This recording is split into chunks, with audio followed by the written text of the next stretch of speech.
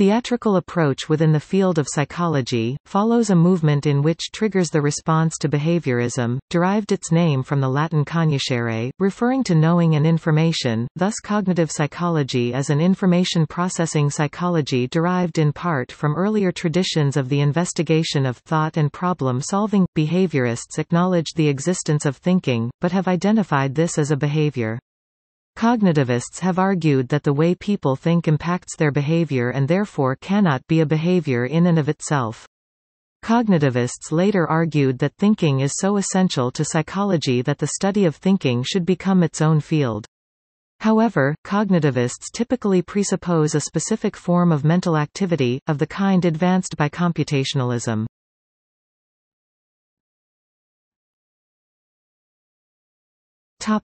Cognitive development.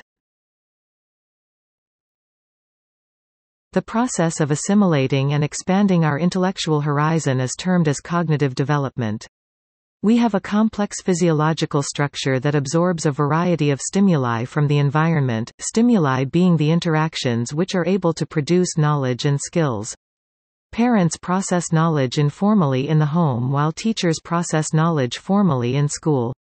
Knowledge should be pursued with zest and zeal, if not, then learning becomes a burden.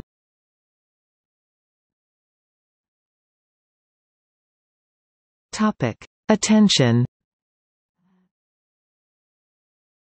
Attention is the first part of cognitive development. It pertains to a person's ability to focus and sustain concentration.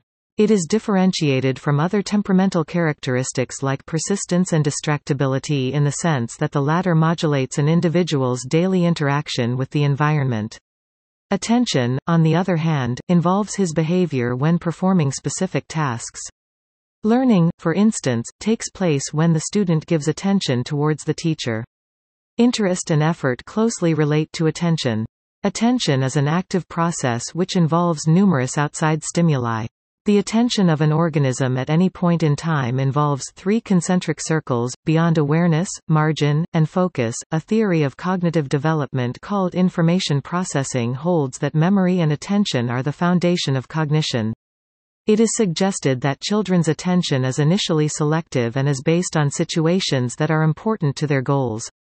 This capacity increases as the child grows older since they are more able to absorb stimuli from tasks. Another conceptualization classified attention into mental attention and perceptual attention. The former is described as the executive-driven attentional brain energy that activates task-relevant processes in the brain, while the latter are immediate or spontaneous attention driven by novel perceptual experiences.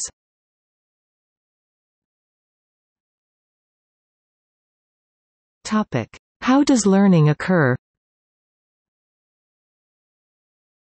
Cognitive theory mainly stresses the acquisition of knowledge and growth of the mental structure. Cognitive theory tends to focus on conceptualizing the student's learning process, how information is received, how information is processed and organized into existing schema, how information is retrieved upon recall. In other words, cognitive theory seeks to explain the process of knowledge acquisition and the subsequent effects on the mental structures within the mind. Learning is not about the mechanics of what a learner does, but rather a process depending on what the learner already knows, existing information, and their method of acquiring new knowledge, how they integrate new information into their existing schemas.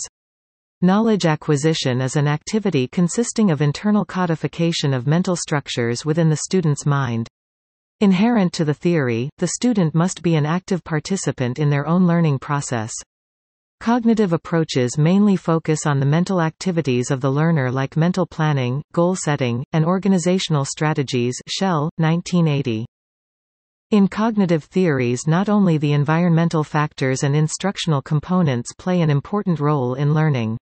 There are additional key elements like learning to code, transform, rehearse, and store and retrieve the information. Learning process includes learners' thoughts, beliefs, and attitude values. Winna, 1988.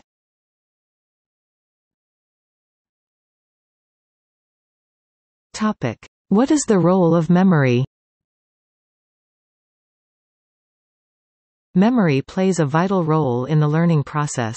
Information is stored within memory in an organized, meaningful manner. Here, teacher and designers play different roles in the learning process. Teachers supposedly facilitate learning and the organization of information in an optimal way. Whereas designers supposedly use advanced techniques such as analogies and hierarchical relationships to help learners acquire new information to add to their prior knowledge. Forgetting is described as an inability to retrieve information from memory.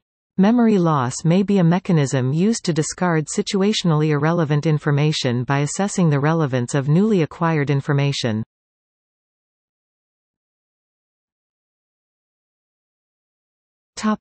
How does transfer occur?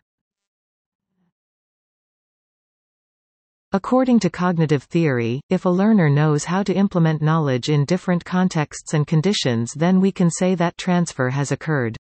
Schunk, 1991. Understanding is composed of knowledge, in the form of rules, concepts and discrimination. Duffy and Jonasson, 1991. Knowledge stored in memory is important, but the use of such knowledge is also important. Prior knowledge will be used for identifying similarities and differences between itself and novel information.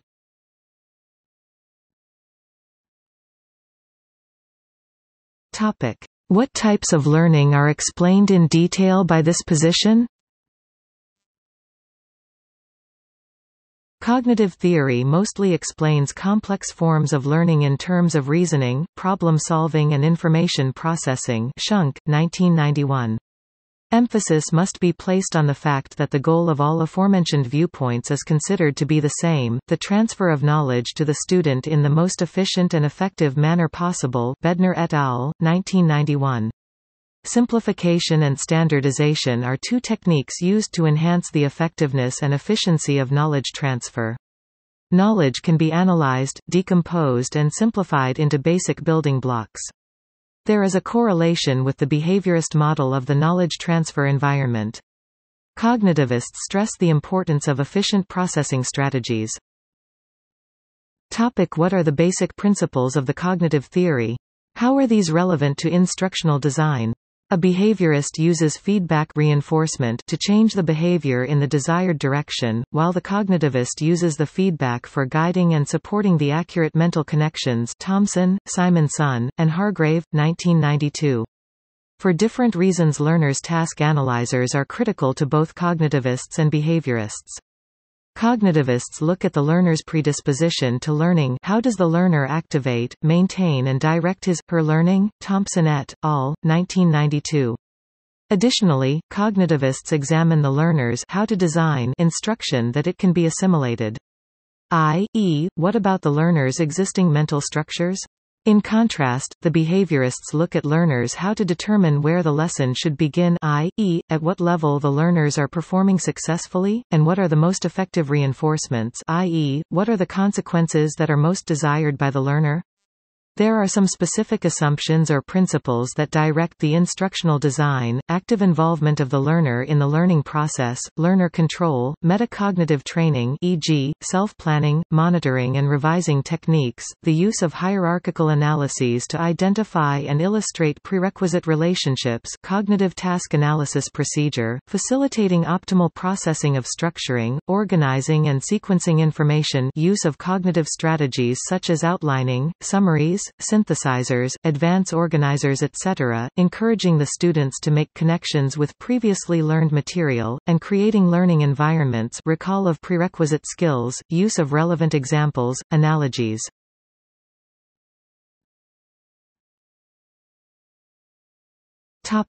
How should instruction be structured? Cognitive theories emphasize mainly on making knowledge meaningful and helping learners to relate new information to existing knowledge in memory. Instruction should be based on students' existing schema or mental structures, to be effective.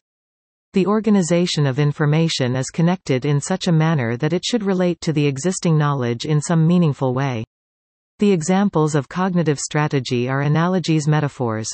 The other cognitive strategies includes the use of framing, outlining the mnemonics, concept mapping, advance organizers and so forth. West, Farmer, and Wolf, 1991.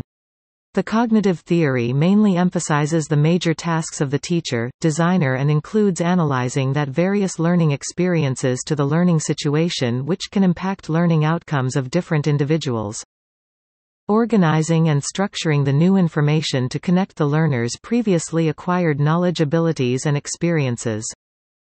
The new information is effectively and efficiently assimilated, accommodated within the learner's cognitive structure. Stepich and Newby, 1988.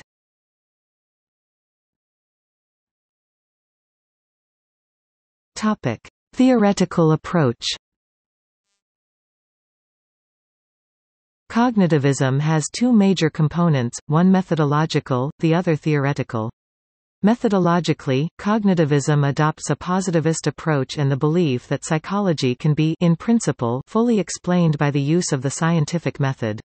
This is also largely a reductionist goal, with the belief that individual components of mental function, the cognitive architecture, can be identified and meaningfully understood. The second is the belief that cognition consists of discrete, internal mental states, representations or symbols, whose manipulation can be described in terms of rules or algorithms. Cognitivism became the dominant force in psychology in the late 20th century, replacing behaviorism as the most popular paradigm for understanding mental function. Cognitive psychology is not a wholesale refutation of behaviorism, but rather an expansion that accepts that mental states exist. This was due to the increasing criticism towards the end of the 1950s of simplistic learning models. One of the most notable criticisms was Noam Chomsky's argument that language could not be acquired purely through conditioning, and must be at least partly explained by the existence of internal mental states. The main issues that interest cognitive psychologists are the inner mechanisms of human thought and the processes of knowing.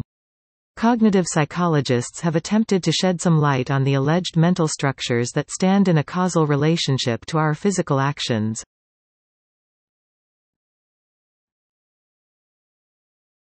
Topic: Criticisms of psychological cognitivism. In the 1990s, various new theories emerged and challenged cognitivism and the idea that thought was best described as computation. Some of these new approaches, often influenced by phenomenological and postmodern philosophy, include situated cognition, distributed cognition, dynamicism, embodied cognition.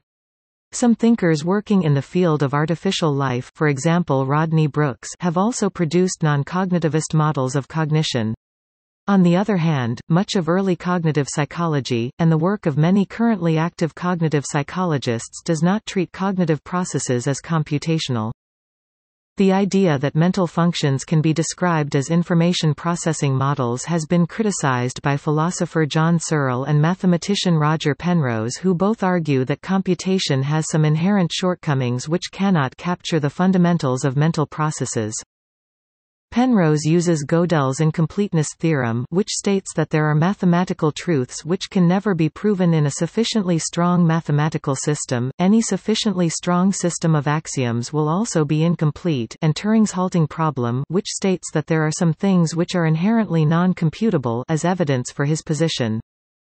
Searle has developed two arguments. The first, well known through his Chinese room thought experiment, is the syntax is not semantics argument.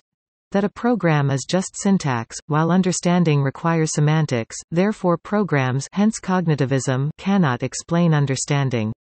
Such an argument presupposes the controversial notion of a private language.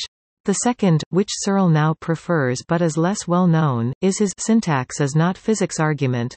Nothing in the world is intrinsically a computer program except as applied, described or interpreted by an observer, so either everything can be described as a computer and trivially a brain can, but then this does not explain any specific mental processes, or there is nothing intrinsic in a brain that makes it a computer program. Detractors of this argument might point out that the same thing could be said about any concept-object relation, and that the brain-computer analogy can be a perfectly useful model if there is a strong isomorphism between the two.